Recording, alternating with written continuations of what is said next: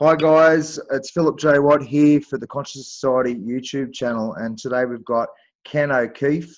Ken O'Keefe is a former Marine turned social activist, and if you haven't heard of Ken, he's got a lot of progressive and necessary information to really spread to the world. So welcome to the program, Ken.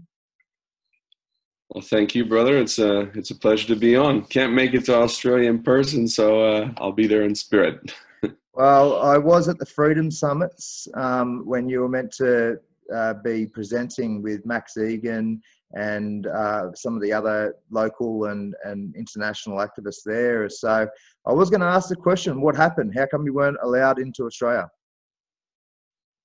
Well, the visa application is still pending. What is it? It's almost 4 months later, certainly 3.5 months, something like that. It's purely a political decision. I'm looking forward to seeing what the excuse is of the Australian government. I'm sure it'll be something along the lines of anti-Semite or hate speech or something like that, if they have the balls to actually try and bar me. You know, I'm only barred from one nation on this planet, and that's Israel. So it would be pretty poignant if Australia ends up joining that very exclusive club and making it clear that a guy like me is not welcome. But it's purely politics. You know, I'm a true speaker. I don't pull any punches. I'm not into political correctness by any stretch. And in this world, you know, guys who speak that way aren't really favored by the state. So I take it as a compliment that the Australian government doesn't like me. I'm quite happy to have real people who resonate and connect with my words and the governments. You know, it's par for the course, really. I don't really know any government that's very favorable to this type of talking. Well, I'm not sure if it's government per se. I think there's plenty of people in the government and the military and the police that really do resonate with what you have to say. We do know that the government have been infiltrated by, for lack of a better term, the shadow order, the shadow government. So they're the sort of, I guess, players, agents that I can imagine your words are pissing off. But there is some massive truth that and light that you're shining on some of the corruption and dysfunction of our current political, geopolitical, and the banking, the systemic sort of issues that, as a collective, as a not just a nation, but a uniting global culture, should really be focusing on. Yeah, well, you know, point taken. It's the top levels of the police, of the government, of the courts, of the media. You know, there's a lot of good people in all of these institutions, but at the highest level, you have these traitors. So yes, we should make a distinction. And it's the higher levels of the Australian government that doesn't like me. I'm sure there are some, or even quite a few, perhaps, within the actual government at the working level, the common man level, that have no objection to me. But important distinction to make, and I certainly recognize that. You know, at the end of the day, my personal philosophy and perspective is that I look at the world and I look at it as one of two things: acceptable or unacceptable. And in its current state, it is completely unacceptable. And before I was a father, I felt it was unacceptable. But certainly as a father, I cannot imagine how any of us can seriously pretend to even think that the world as it is, as we hand it over to our children, is acceptable. So I don't know how we accept the unacceptable. I am very concerned about the future of my children, and I'm sure every other genuine parent who loves their kids must be concerned. Surely you're concerned about the future of your children. And if you are, what are you doing about it? Now, I'm not here to point the finger. I include myself in the madness of this world. It is a reality that we have allowed, and it's only we that can sort this issue. I certainly can't do it. You can't do it. No individual can do it. But I believe that we, as conscious human beings, we can change this. And we must change it. And even if we can change it, we certainly got to try. Because to sit and let this happen as if we don't have any involvement, to sit by as idle, witnesses without actually doing what needs to be done, is a huge dishonor to ourselves and hugely problematic to our children. So I do what I do because I know that we can affect a better world, and we must if we're to have any level of self-respect. Yeah, so I mentioned this to you prior to this interview sort of starting, is that, you know, being a part of the spiritual or awakening community, you sort of notice a lot of people who are dormant agents of change, and they're very passive. They like to just observe and just have that, I guess, that faith or that belief that things will just work themselves out. But it takes people to affect change. As you said, it's we. We do need to stand up. We do need to do something about this, and it's not just going to fix itself. If we get cold, we rug up. If we get hungry, we bloody eat, don't we? So if we're exposed to an unnatural and unhealthy, a dysfunctional system, we do something about that.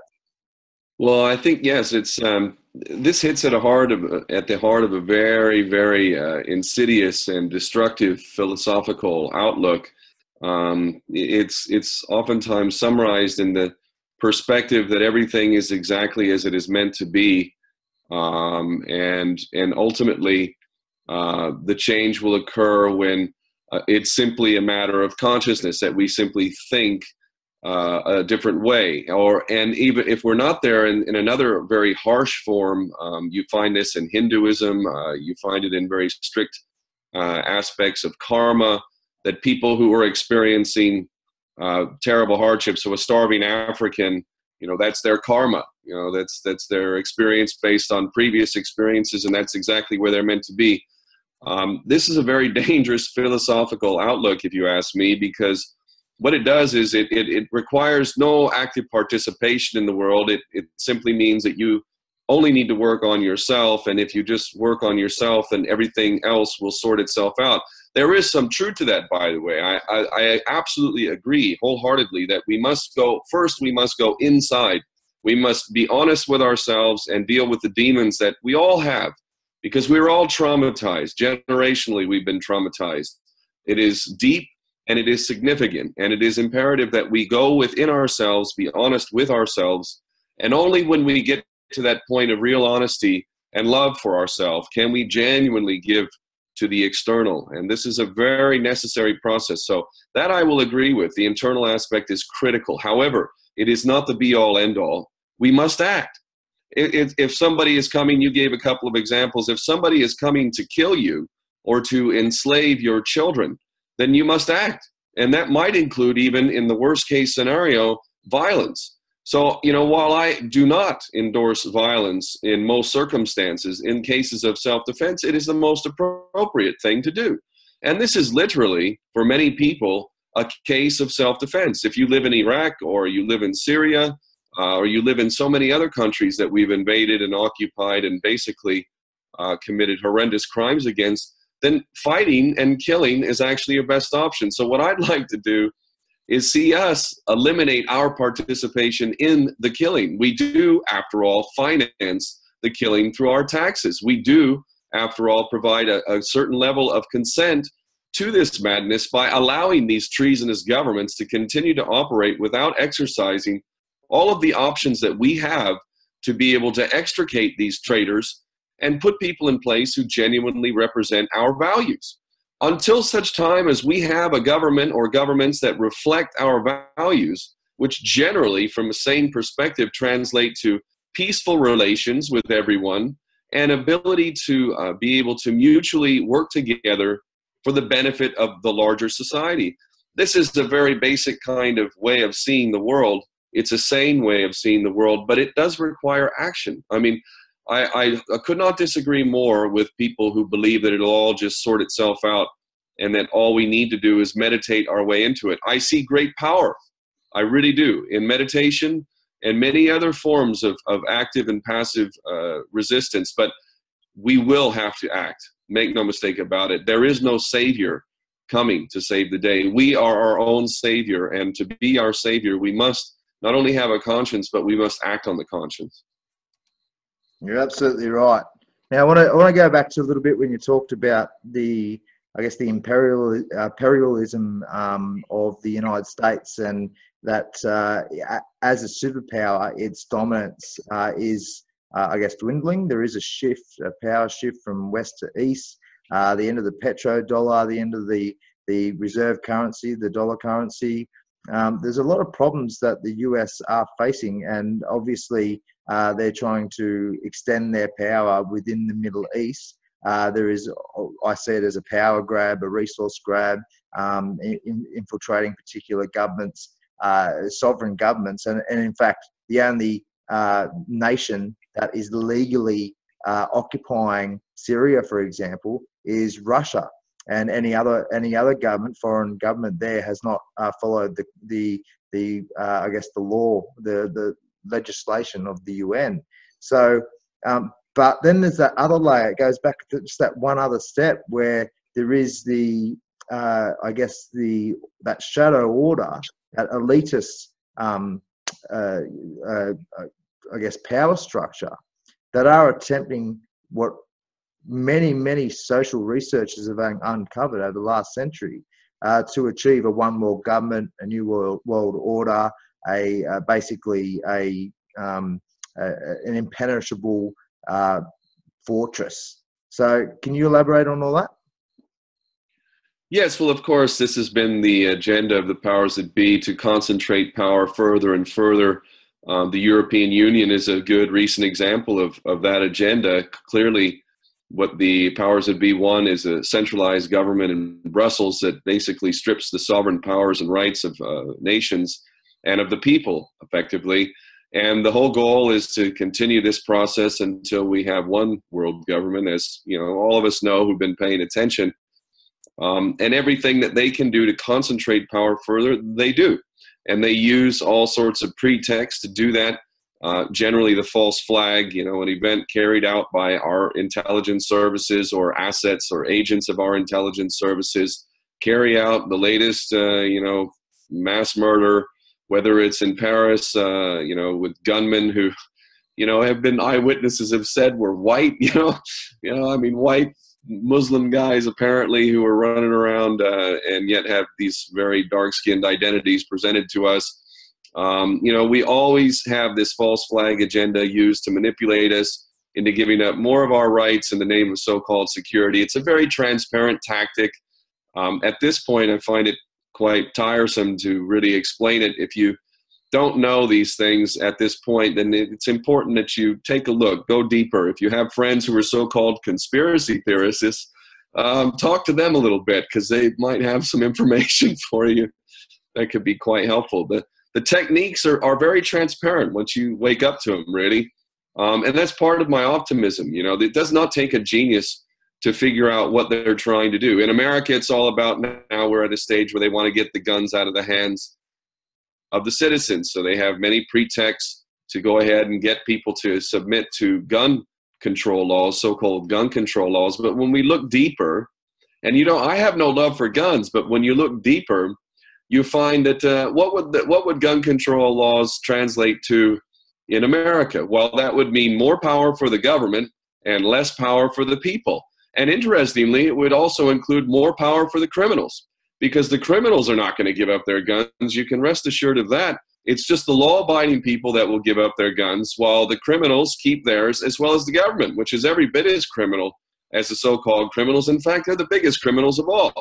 So, you know, there are more than one example. There's more than one example of where, you know, you need to think a little bit to understand what's going on. In this case, again, with gun control, it's about concentrating power. There's more power for the government, less power for the people. No matter what you think about guns, that's what the end result of such policies are. And there's many different ways to do this. In Europe, they're using the refugees, you know, from the wars that we kicked off, that we're completely responsible for, through our proxies who funded this madness from the beginning: Saudi Arabia and Qatar, Turkey, Jordan as well, Kuwait, other Gulf states. I mean, we're the ones that funded this madness in Syria. And these refugees who are running away, well, that's all very well and good for the system as well, because it's going to use the refugees as an excuse to concentrate power further. So we see this over and over. It's very easy to identify. I'm not down with that. We need people to exercise their rights. And nations need to have genuine sovereignty, no international oversight. We know the UN is corrupt as corrupt can be. It's bought and paid for. NATO, another international agency, completely corrupted. We should not be consenting to these institutions at all. We should be exercising our rights to the full, and we should have maximum control within our own communities. And if we want to have a federal government or a larger centralized government, if we truly want that, then it should be very limited in its power. We should not be giving any significant power. We see in Australia, you know darn well, I mean, now vaccinations are mandatory. I mean, wow. I think that's great because it will force more people to engage. I sure as hell wouldn't poison my child for anything. If I had to go to jail or be killed, for Christ's sake, I would do that before I would inject or allow someone to inject poison into my kids. Why is the government taking away the power for you to decide for your child and literally exercising that right over our children and insisting by law that you inject our children with poison? I mean, it's concentration of power at every turn. So we should not be consenting to this. In fact, we should be doing the opposite and taking back the power that we had. Absolutely. Globalization has ripped apart the local communities. I'm a big fan of Helena Norberg Hodges' work and Jeff Lawton's work, permaculture, and the localization of all the relocalization of economies. Going back to the vaccines, the pharmaceutical companies, they're being exposed as the new tobacco industry. They're suppressing research. They're funding, bogus studies.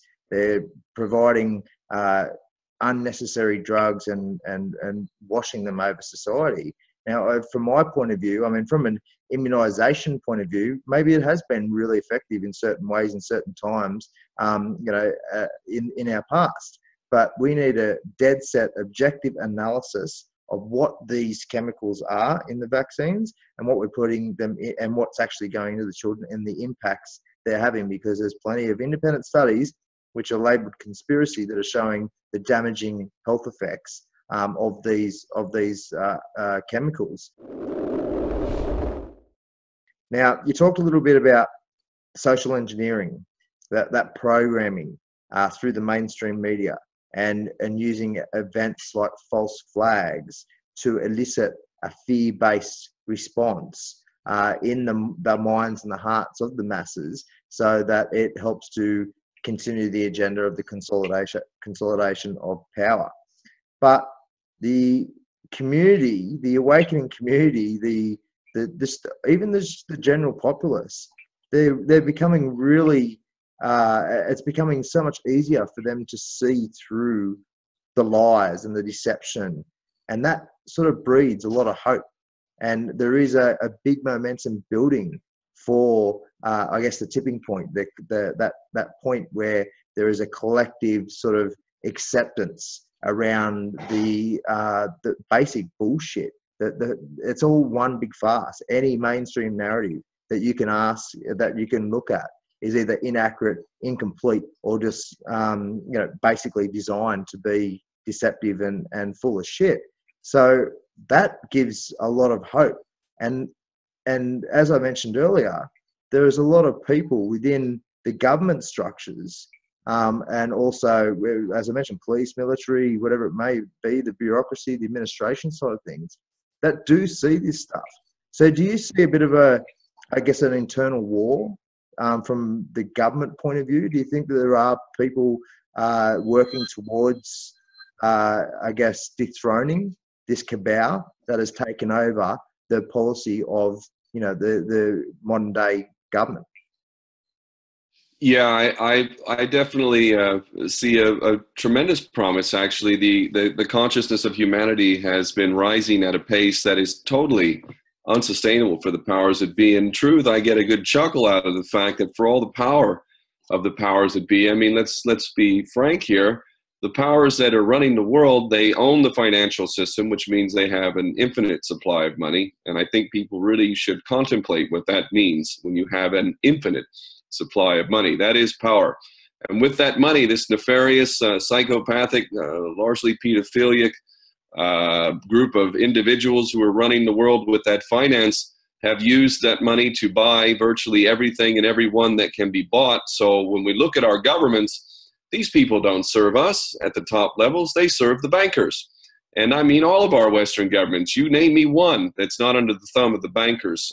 All of the major states, especially Australia, also Canada, the United States, Britain, all the Northern European nations. There's a little bit of dissent amongst some of the Northern European nations and even some of Southern Europe as well. But at the end of the day, for the most part, our governments are completely bought and paid for. It's very disgusting and obvious when you just look at them and what they say.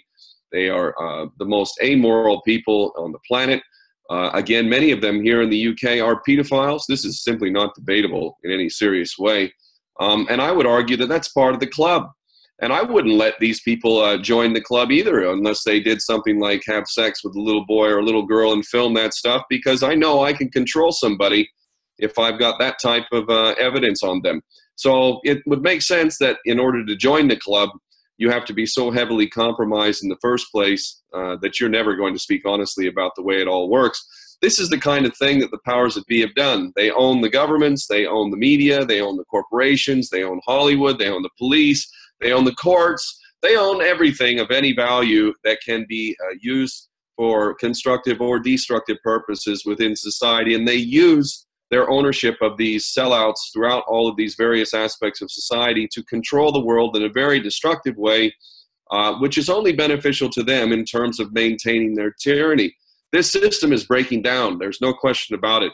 More and more people are realizing the nature of this system and understanding the head of the snake, which is the financial aspect of this. Because while we can argue about who's controlling the world, what we can't really argue about reasonably is the method of control. And the method of control is finance. And that very much hits at the core of the solution, which is actually quite simple. And more people are getting this. And you can't unlearn this once you know it. Once you know how finance actually is being run and how a small group of individuals, largely identified as Jewish, which is a big problem for the Jewish people, and I would recommend they take stock of the fact that when people fully realize the magnitude of the crime that is being committed against them in terms of what the bankers have done and how even to this day they are demanding that we pay them more money. When they say that we're in debt, what do they mean by we are in debt? Who are we in debt to?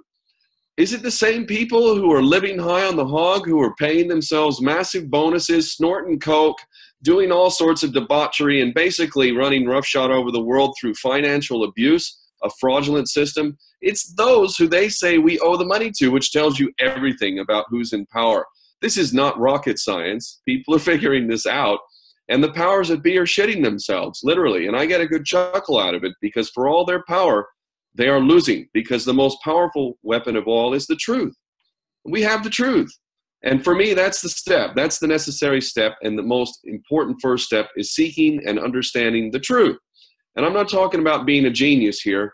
I'm talking about being a human being with a functioning brain, because a functioning brain will allow everyone to know what you need to know to be able to understand how this world is really functioning. And people are doing that in unprecedented numbers. And this is what gives really great promise, and why I'm very realistically optimistic about where we're going.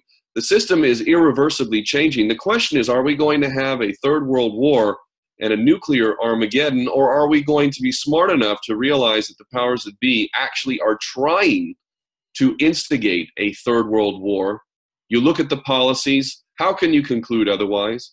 I mean, you look at U.S. policy, picking a fight with Russia. Russia hasn't done anything to merit any of this madness, these sanctions and whatnot. Either has Iran.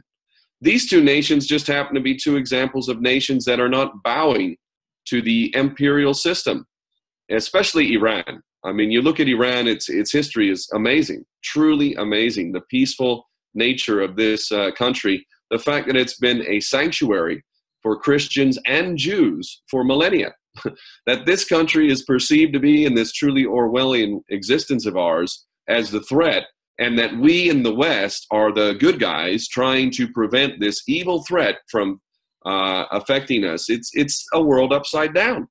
And people are seeing it for what it is. And this was always a necessary first step, and it was always going to cause things to come to a head. And that's what we see now. It's coming to a head. So the powers in Australia are saying you must inject your kids with poison. Okay. How many Australians are going to inject their kids with poison, either out of their complete ignorance of the facts or fear? And how many are going to stand up and say, I'm not going to do that. You're going to have to kill me or imprison me before I give my consent to the poisoning of my children. This is a very necessary thing for it to come to a head. How we deal with this is what, to me, is the key. Are we going to be stupid, emotional, knee-jerk, reactionary, or are we going to be intelligent, using our brain in its full capacity and actually going about things in an intelligent and wise and compassionate and conscientious way? That's the decision. You know, I understand the anger, believe me, I understand the anger very well. I have plenty of anger, but I've used that anger and channeled that anger in constructive ways. I think that's one of the greatest tasks that we face, is to take that righteous anger that you feel, especially as you become aware, and channel that in a constructive way. Yeah, well, the vaccination legislation that starts, I think it started on the 1st of January here. It's targeting the socioeconomically disadvantaged citizens in our country because to start it is, isn't it? Yeah, that's right. So it's not mandatory, but if you don't do it and you're on the dole, or you're getting financial benefits from the government, then you are coerced into taking drugs, and as we know, that's against the law. So there is no leg to stand on with this policy. Also, I've got I'd like to raise awareness around our current Prime Minister, Malcolm Turnbull. He's an ex-employee of Goldman Sachs. I think it was around 2001, so quite a while ago, but I see that as a serious conflict of interest. And I'm pretty sure that the citizens of Australia should be looking at why that is the case, and because, as you said, the financial and banking industry is the head of the snake. The way that money is created in society is designed to be filtered and consolidated into these power structures. There is no spreading of wealth inequality in Australia, for example, increasing. Poverty is increasing. You've got 18% kids in poverty, 15% in general. And then a report just released, I think this week, says that the pensioners, 1/3 of them, or 36%, I think it was, were below the poverty line. Now, we need a whole restructuring of our economy. I may as well plug someone just quickly, a political party that has just risen in Australia called the Australian Sovereignty Party. And they've got two policies to deal with this banking issue, to cut the head of the snake. One is a transaction tax, and one is also the taking back the power for the creation of money through legitimate and authentic means, and that they understand all of these issues. I'm really surprised. I haven't seen a political party anywhere in the world that has dealt with the complexity of these issues in a robust fashion. So I recommend anybody around the world to check these guys out. I'm a full supporter of them. I know that you've got an initiative that you've just launched, World Citizen Solutions, and it is for designed to inhibit any World War III breaking out and getting people to, collectivise, to agree on saying no to war and not funding this military, industrial, media, politico, banking sort of complex that permeates everything, all aspects of society. So would you like to talk about that? Yeah, one thing I'd say about it is that, we've got so many words that have become very problematic. World, because New World Order. If you use the word world, that's a problem. Citizen historically is an individual citizen of a state who's entered into a contract with the state. That's problematic for a lot of people. Collectivism is very problematic in the minds of many people as well. They see collectivism as the problem. and you know, we've got so many other words that we can cite, and symbols as well. The swastika, you know, the swastika, before it was reversed by the National Socialists in Germany, you know, this symbol to this day is a beautiful symbol of life. It's not a negative symbol at all. So we give power to words and to symbols, and this is the world that we live in, and it's a minefield. The powers that be, I have to give them credit, have really sabotaged so many words, perverted the meaning of them, and so we have this minefield to walk through trying to communicate on so many different subjects. So the World Citizen .solutions strategy basically is a means of lawfully, peacefully removing ourselves from contractual agreements to pay for murder, for mass murder, for war. I think, you know, it's imperative that we reach the point that ultimately we not only see the criminality of the policies of our governments, but remove ourselves and stop participating in that. Again, this takes action. You know, you're not just going to meditate your non-compliance, non-participation in war. You have to do things actively to get out of it. There are a lot of people out there not paying their taxes right now. I haven't paid tax to the U.S. federal government since the 90s, and ultimately I will never pay any government that I can prove is using that money to commit mass murder. But to do that in this world means you will risk your livelihood. You may very well go to jail, and hell, you could even be killed potentially. But this is a necessary step, but it's not a realistic step for a lot of people. There are plenty of good people out there who were paying their taxes so that they can keep their job and put food on the table, feed their children and their families. And I have no problem with these people. I really don't. I have love and respect for people, working class people, mothers and fathers and others who do what they need to do to be able to support themselves and their families. What I want to do is be part of changing the reality for ourselves so that we are never compelled to pay for someone's murder, because that is, despite the fact that it's a necessity for people in this current existence. I mean, being realistic here, if you just stop paying your taxes, very likely you're going to have problems, and you're not going to be able to feed, if you have children and a wife and a mortgage and whatnot, you're not going to be able to feed them. So that means you're going to be out on the street. That's not very good. You know, I don't want that for people. For those that have the courage and the strength and the ability to resist paying taxes, well, love and respect to you. But I also give my love and respect to working class people who don't have that option. So it's time to make that an option. It's time to make that a viable option so that we can lawfully, peacefully remove ourselves from the obligation to pay for mass murder. And there's a way for all of us to participate in a process to actually make that a reality. And the strategy of that, you know, I'm just not revealing that. If anything happens to me, it will be revealed. If I have an accident, quote unquote, or if I end up in prison for some bullshit excuse, then the strategy will be revealed. I've made sure of that. But right now, what we need is a reasonable amount of resources to be able to do all the things that need to be done, to put everything in place that needs to be in place, to actually fully launch the plan and announce all the details of it. So there is a certain level of faith and trust for those who have given, and I'm immensely grateful to those who have given thus far. I mean, at the end of the day, the strategy involves lawfully, peacefully removing ourselves from the obligation to pay tax. The details of how exactly we intend to do that, that will be announced in the next month or two, all things going as planned.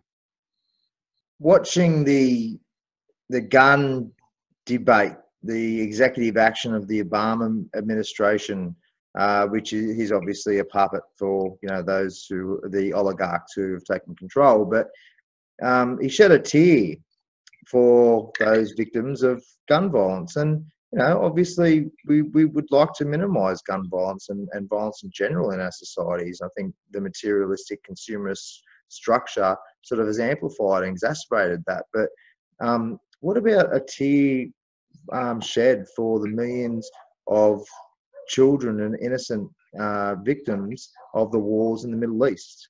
Where's the tears for those guys?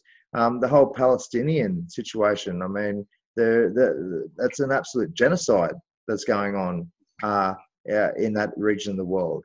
That we see the divide and conquer strategy of these gun controls. I've seen it online and watched people be like, no, it's really good. Well, look, I'm all for minimising violence, but these gun laws really are more centralisation of power, and they're not going to have any effect. And the whole narrative around gun violence is actually skewed as well, because the 30,000 people that die from guns in America each year, 20,000 of them are by suicide, and they would have committed suicide anyway, because if you have a look at the stats around suicide, America are quite average with the amount of suicides compared to other nations around the planet.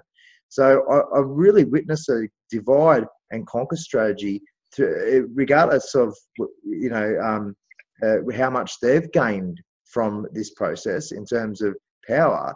They've also impacted and, I guess, misdirected people from focusing on the real issues. And the real issue is what you're talking about now. We have a serious risk or potential of entering into a World War III scenario. And the strong majority of people I know do not want that. They don't want that for their kids. They don't want that for their families. They don't want that for the Syrians or for the Iranians or anybody else. Nobody wants war, and we should stand up and say no to the military-industrial complex and the banking complex, this banking oligarchy that has been financing these wars for the last century, both sides. So I really would compel people to encourage people to think about what the real issues are, as Ken, you've just really identified, and look at what sort of ways that you can contribute to actively inhibiting that process from manifesting. And it sounds like that's exactly what you're trying to achieve here, Ken.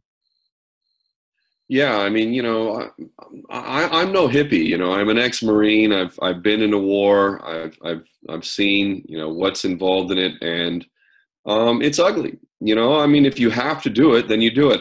I watched a really good program on Russia Today a few months back. I didn't watch the whole thing, but I caught a really fascinating segment about these U.S. military, veterans who had fought in Vietnam, and they had to go back to Vietnam to basically atone for their sins, to ask forgiveness and to confess their sins. And while they were back there, they were put together with a Viet Cong, a Vietnamese man who was a member of the Viet Cong through 3 wars, World War II, and then the French, and then when the Americans came. So he had been through some really nasty stuff, you can imagine.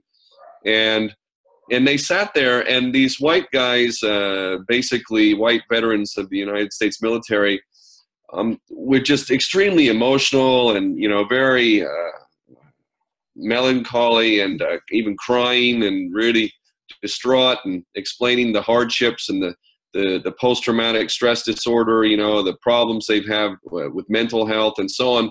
And then they showed this Viet Cong veteran who'd been through 3 wars. And you looked at him, and he was just like the most kind of placid, peaceful, contented, smiling guy. And they asked him, do you suffer from any of these problems, post-traumatic stress disorder and whatnot? And he kind of smiled and said, no, of course not, because when you get down to it, these people are defending their homeland. And if you are not a coward, you would fight to defend your homeland, wherever you come from. And if you sat by and watched foreign entities invade and occupy your country, steal your land and kill your family members, your people, and did nothing, you would be a coward. But we call these people who fight back today terrorists. It's quite laughable. You must be kidding.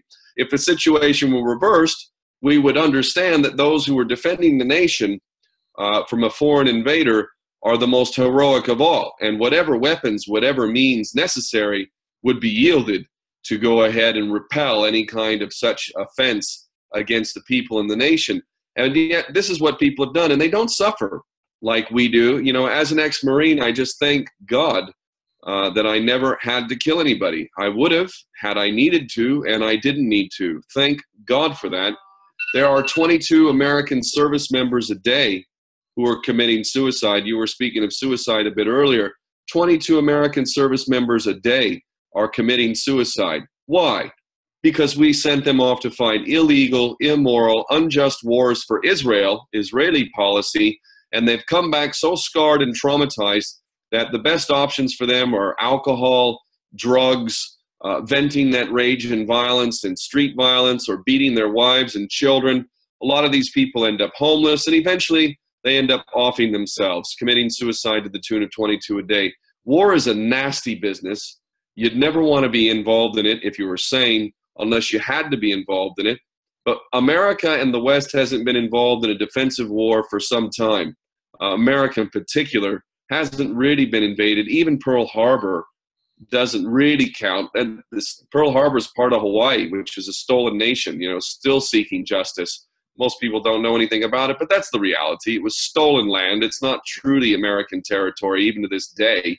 So even Pearl Harbor doesn't count. America hasn't been legitimately attacked since really, the War of Independence. I mean, there's some other small examples, but in truth, it's been hundreds of years since we've had a legitimate excuse to exercise our military power. We are the offensive guy. We are the terrorists. And this is not a good way to go.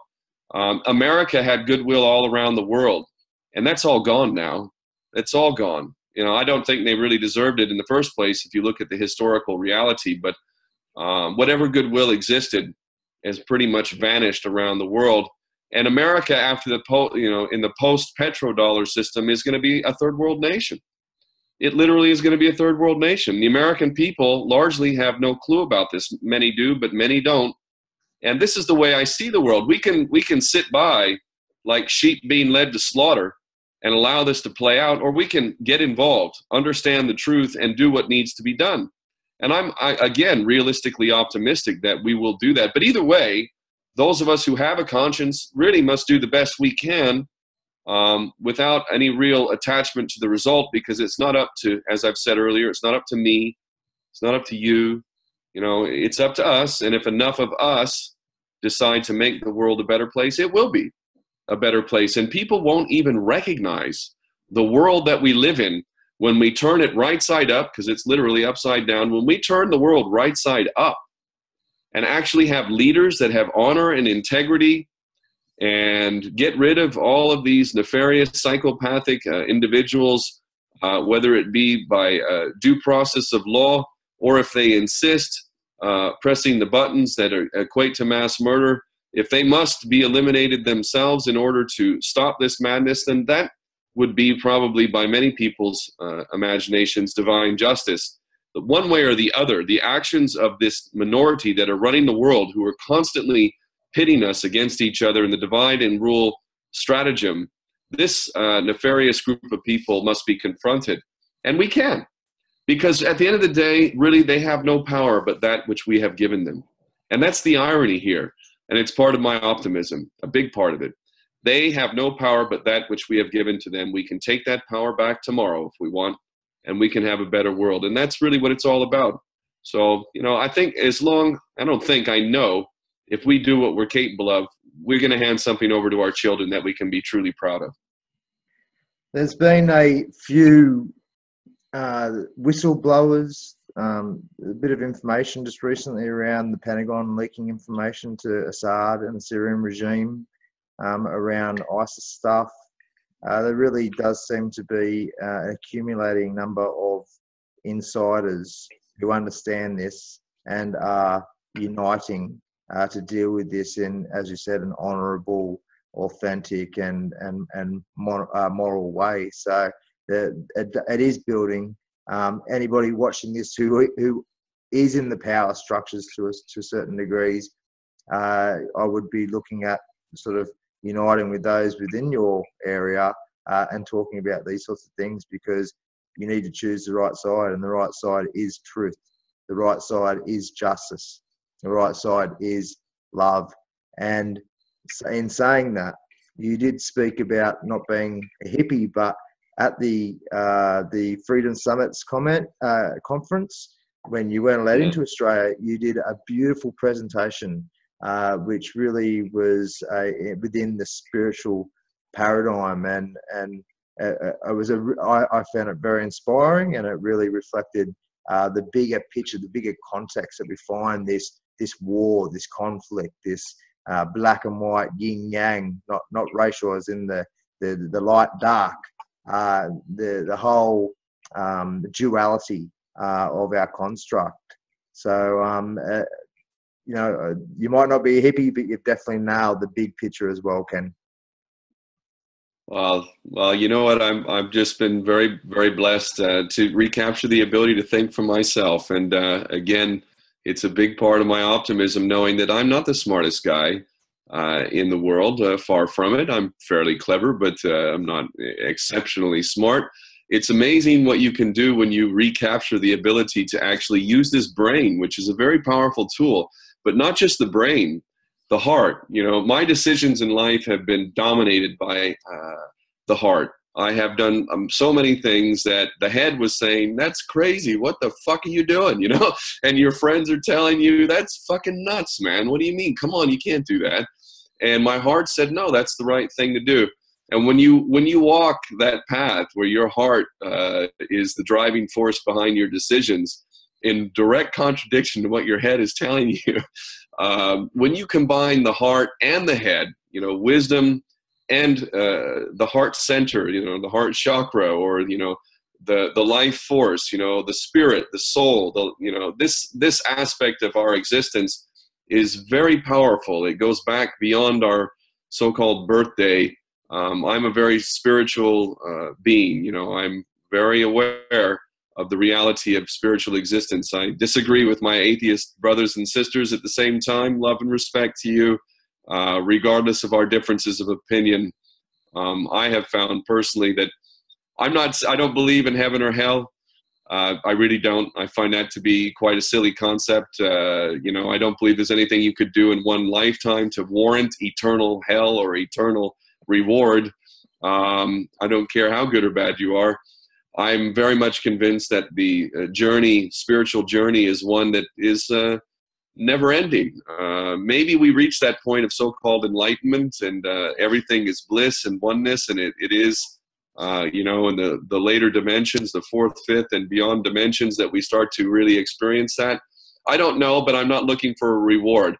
One thing I do suspect, however, in terms of spiritual evolution, is that if your decisions are based on fear, I have a feeling you'll be forced to re-experience, to repeat hardship and pain and suffering over and over and over again, until you eventually find the strength to overcome the fear and operate on the basis of love. And there's a great, great scene in the movie V for Vendetta, which is really my favorite movie on so many different levels. There's so many beautiful messages in the movie, but there's a very, very incredible scene where she's being imprisoned and, tortured mentally and physically, and threatened with death. And eventually she reaches the point where she's told, either you tell us what we want to hear or we're going to kill you. And she says, okay, I'm ready to die. And very ironically, then the character V says, now you're completely free. And I believe that's the way it is. When you operate on the level of love and the heart, there is a liberation that is involved in that process that is beyond what most can imagine. And you'll never know it unless you can overcome fear. So a big part of why I do what I do is that I want people to experience that kind of liberation. I know this feeling. It's beautiful. And no matter what happens to me, I'm okay. I would prefer to avoid the worst case scenarios of imprisonment, torture, threats against family, and harm to those I love, and so on and so forth. These are not nice things to contemplate. But at the same time, I don't have any real concern about where this spirit is going. I'm operating on the level of genuine love for all of my human family, and I mean all of my human family, and a desire for each one of us to be able to live as independent, conscientious, moral, thinking beings. And in that kind of state, this world, as I've said earlier, it won't even resemble what we see right now. You won't even recognize it. You know, all of these major problems that we face today, all of these things can be solved. Every single problem that you're aware of can be solved. I don't care what it is, Fukushima, or, you know, the banking system, or the threat of rogue governments and all this, whatever it is, ISIS, whatever it is that you think is the biggest problem, global warming or climate change, all of this can be sorted out. We have the solutions just waiting for us. So I hope we do it. I really do. But in my case, I'm not worried about it either way. This is part of the liberation aspect of understanding things on a spiritual level. You can't actually kill me. You know, even if a bullet is put into my head tomorrow, there are people who are going to remember things I said, and I will have impacted people irreversibly so, regardless. And aside from that, I'm sure that I'll reincarnate in some form or fashion. I don't know how, and I don't need to know how, but I have a feeling that I've done what I needed to do to overcome one of the bigger challenges of spiritual evolution, and that is overcoming fear and letting love be your guide. Well, not only are you a voice for the future, Ken, you're a heart of the future too. You know, the heart is the first brain that responds to its environment, and we should all be tapping in to the wisdom that naturally is encoded, exists within that part of us. It's just absolutely beautiful. What you've just said then was absolutely beautiful. I'm sure it would resonate with your atheist brothers and sisters as well as everybody else, because it is the fundamental framework that we really need to incorporate to process all of this heavy, dense energy around the dysfunctions of our world in a healthy, productive, functional, and positive way and realistic way. I've used that term optimistically realistic for a long time myself. I like to look more on the positive side, but I'm not going to not deal with the facts, the reality as well. All right, Ken, we talked briefly about World Citizen Solution. Can you elaborate a little bit further about how can people get in touch with that? How much money do you need to raise? And what's the next steps from here? Yes, well, the website that has the link to our crowdfunding site is worldcitizen.solutions. So www.worldcitizen.solutions. They can go there. The information that we're able to put out is on that site, and also the crowdfunding site on Indiegogo. We're nearly halfway there in terms of what we need. $79,000 is the amount that we've budgeted after looking at all the various expenses and what we know we will have to fork out in terms of finance. I'm feeling very inspired and grateful. We've had like 400 donors in the last 16 days or so. Lot of smaller donations and some bigger ones coming through now and then as well. But a hugely resonating reaction from people. It is a real blessing to have people have that kind of faith and confidence to give as much as they have. So even if we weren't to get the entire amount, I feel really blessed and grateful to those who contributed. But I'm also extremely confident that we will get it. If we needed to extend for a short period, we could do that. But we need this money to be able to do the full launch.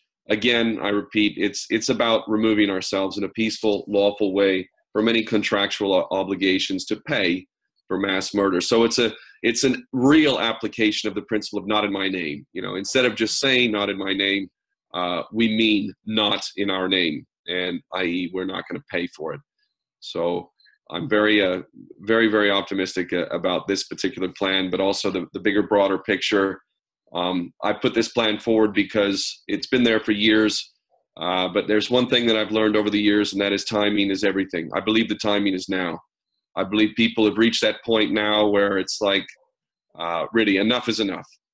Enough is enough. Is it not enough yet? Are we going to continue to carry on with this madness, letting these traitors in our governments carry out these clearly puppeteer policies where they have no resemblance to reality or wisdom, are we going to continue to allow this to happen? How long do you think we can sustain this? I believe we've reached a point where people realize we cannot sustain this much longer. It is time to seriously mean "not in my name," not just say it.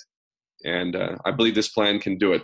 So 2016 to me is an exciting year. If people like what I've said or think that the plan has any merit, please give and share the link to the crowdfunding site.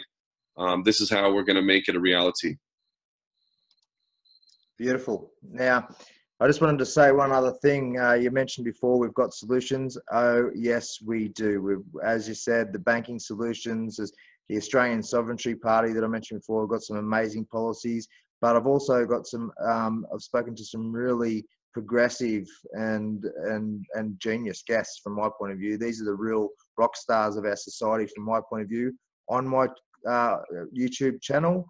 Examples are Jeff Lawton, Michael Tellinger, Helena Norberg Hodge, Rupert Sheldrake. There's an array of guests there that are really leading the way in providing, identifying the issues and also designing the solutions as we move into our, I would like to hope, a free, just and ethical future for humanity. All right, thanks for joining me, Ken. Is there anything else you'd like to add before we go? Oh, I just want to say thank you, brother, for what you're doing. And yeah, all those guests you've just mentioned, beautiful, absolutely beautiful. I absolutely love Rupert Sheldrake and morphic resonance. It's something that if people are feeling a little down and pessimistic about it all, really, I highly recommend you look up Rupert Sheldrake and get his book, Morphic Resonance, or watch some of his interviews about it. It's a very, very, very exciting physical reality that has evidence that is empirical and undeniable, that shows that when we reach a certain point, this consciousness is going to permeate throughout human society. And the powers that be, I'm convinced they know this too, and they know we're getting close. And again, they're shitting themselves with all their power and all their might. They're shitting themselves knowing that this thing called critical mass, morphic resonance, the 100th monkey, the tipping point, that it exists, and we're getting closer. So the one last thing I'd say is for people to realize, listen, it's not the masses that really matter. It's that conscious minority, which is growing day by day. That's what's going to define where we go. If enough of us become conscientious and actually act on that conscience that we've developed, we will create a better world. It's just that simple. So it's up to us, no matter what anybody thinks. It's not up to them, it's up to us. And we're in the driver's seat as long as we want to be. So let's do it. Let's make 2016 a breakout year for truth and justice. Well, an absolute pleasure. Thank you for joining me on the channel. For those who watch it, if you've got a little bit of that energy within inside of you that is sort of encouraging you to look at how you can move beyond your own sphere, your own bubble. We all have to make our sacrifices and focus on our family, our our actual nuclear families, our extended families, and also our human families. So get involved and fight the good fight. Excellent, brother. Excellent. Cheers, Ken.